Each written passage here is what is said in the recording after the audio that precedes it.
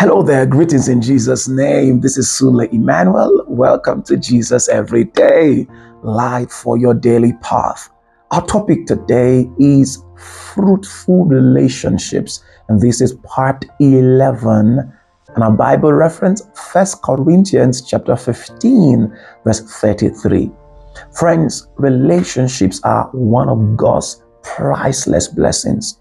God carefully places people in our lives who will further His will and program in our lives. However, we must be careful to look beyond the present state of certain persons the Lord places in our life.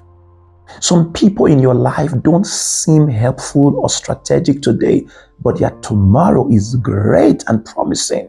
You need wisdom and discernment to nourish and invest meaningfully in such relationships. Be a blessing to them without complaining.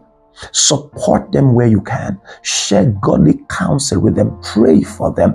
Introduce them to opportunities. Now, some of these people may end up becoming your destiny helpers, even if they don't become helpers to you. You would have sown the right seeds into someone's life. Here is our task for today. Ask the Lord to help you to become more patient with people. Many great relationships are products of patience with others. Please pay close attention to the wisdom push of today, today's declaration, and our daily Bible reading. God bless you in Jesus' precious name.